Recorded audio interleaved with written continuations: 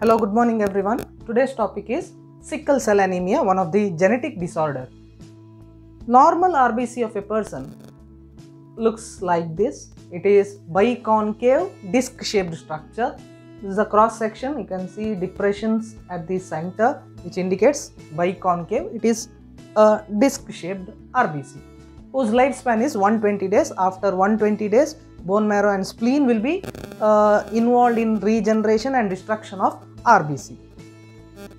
What happens in sickle cell anemia is RBC from biconcave disc shape becomes sickle shaped.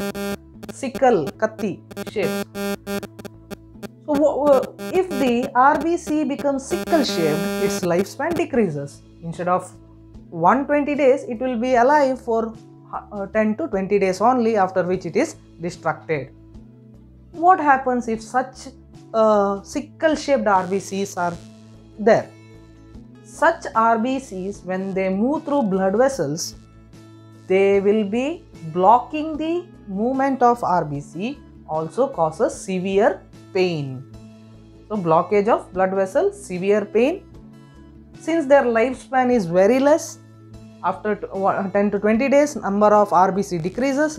Lesser the number of RBC, we can say that less blood, and that is the condition where there is less blood is called anemia.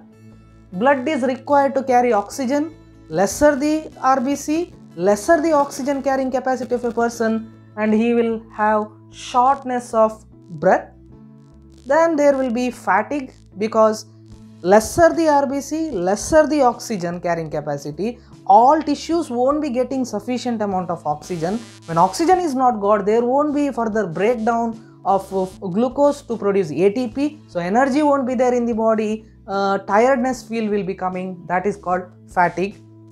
These are the common symptoms. What is the reason for a change of disc-shaped RBC to sickle shape? In a normal RBC, inside RBC, there is an oxygen-carrying protein pigment called hemoglobin. Hemoglobin has 2 alpha chain, I have indicated it in green color, 2 beta chains, indicated it in blue color.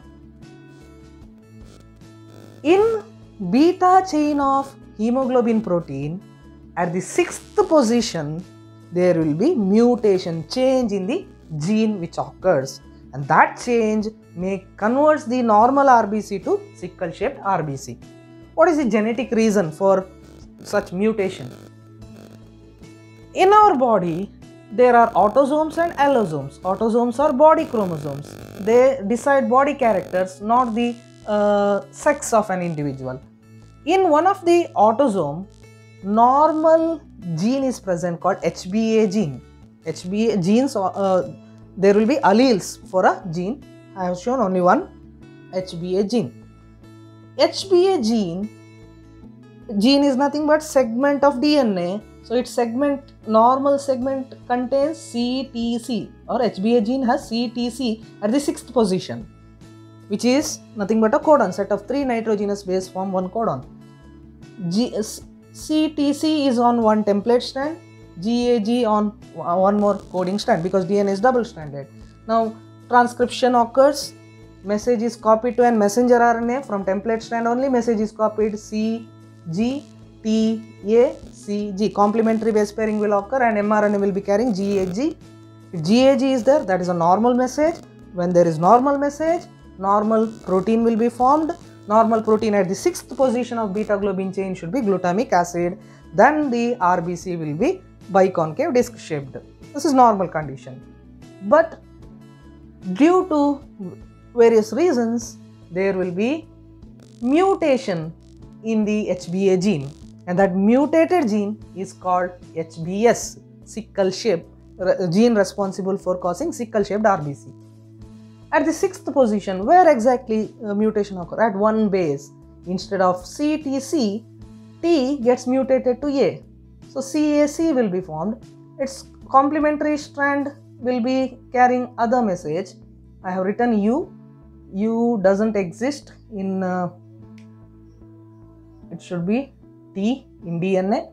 So CAC is the template strand now because of mutation. So its mRNA, instead of GAG, C codes for G, A codes for U, C codes for G. So GAG has changed to GUG. Even if one minor change in the nitrogenous base occurs, then this particular codon doesn't code for glutamic acid. GAG changes to GUG, GUG codes for valine.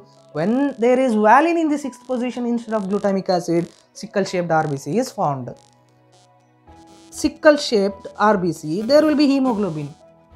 That hemoglobin is defective. Those hemoglobin will be joining together to form a long chain.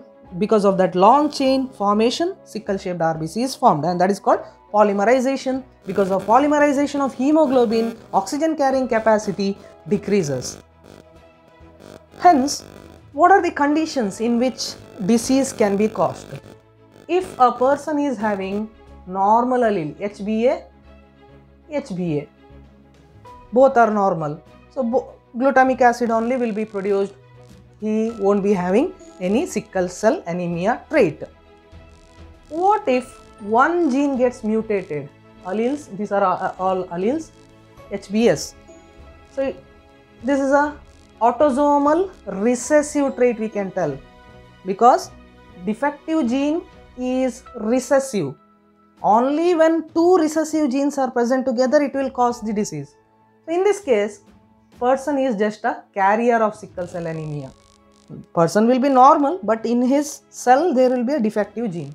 Only when both recessive allele, both alleles get mutated, HbS, person will be having sickle cell anemia. So this is how disease is caused. It is an example for autosomal recessive trait. I hope you have understood. Thank you for watching.